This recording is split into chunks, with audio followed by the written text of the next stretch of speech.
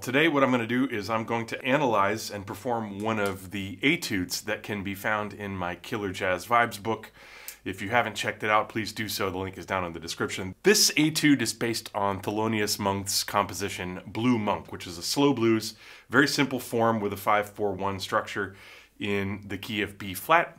So I'll play the etude and then I'll go back and break down each phrase so that you can see how it relates to the chords. Here we go. 2, 3, 4.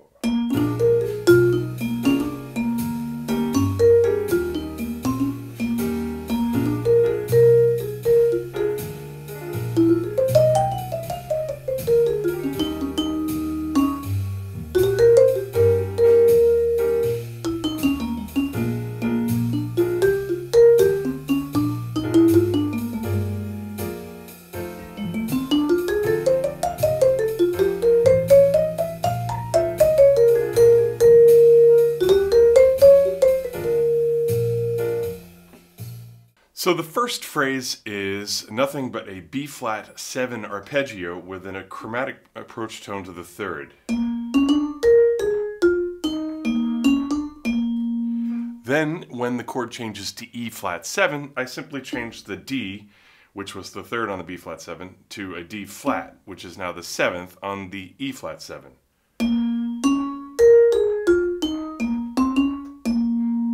Then in the next bar, I just changed it back and then played around a little bit more on the top side of that shape.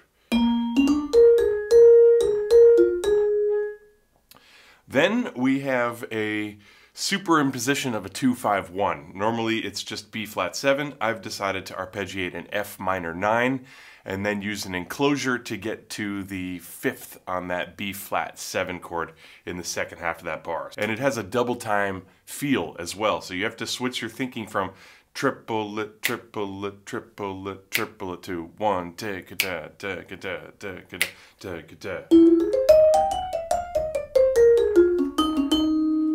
So that phrase is an F minor 9 chord with a chromatic approach to the root. Chromatic approach, 1, 3, 5, 7, 9. Then a chromatic enclosure, which is now 5, 4, 3, 2, 1, 7, 5 on the B flat 7. This D flat is already anticipating the E flat 7 in the next bar, so that's the 7th.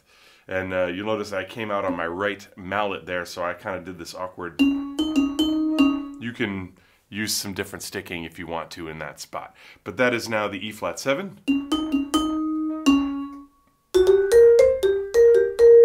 Again, a grace note to the 3rd. We go 5 up to the 6. And then you have to really think 2, 3, and a 4E and a 1 to get this next phrase, which is based off a B flat blues scale, basically. 1, 2, 3, and a 4E and a 1. And the 8th notes on the downbeat of the next bar, you can immediately switch back to swing if you like. So that means the subdivision goes 1E and a 2E and a 3E and a 4E and a 1 and 2 3.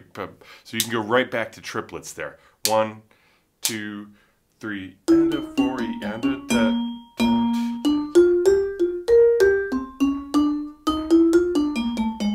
That phrase basically uses a B flat major pentatonic, and there's a couple of chromatic passing tones in there. Right there is one, and here's another one. So going 3 chromatically up to the 5. And then chromatically down from the root to the 7th. That's basically a B flat dominant 7th in 3rd inversion. Then on the F7, we have this F major 6 shape, but I've added a chromatic passing tone here. And then I spread it up over 2 octaves up to the top F here. Now that one, the sticking is going to switch around. If you start here with the left, then here with the right. And after that, it comes down an F7 arpeggio. And then in the next bar, there's no official chord change, but I've actually superimposed an E flat 7 type shape, even though the F7 chord is still ringing. The shape is basically this. And if you see that E flat 7 in first inversion is in there, but the F7 chord is still ringing. So the way that functions, this is the 9, this is the 11, 5, the flat 13, and the 7. But it also has one of those double meanings because this part of it also connects directly into the B flat blues scale, which is where the rest of that phrase actually goes. So the whole line goes like this.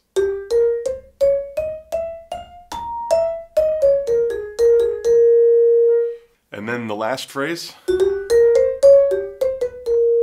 again, it's sort of still playing off that same shape with this.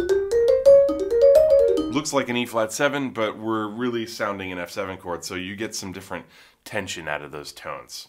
Slow swing and ballads and slower tempos like this are actually very difficult to really make them come alive, and that's why this etude is a great way to develop that skill. There are triplets. Do, do, do, do, do, do, do, do.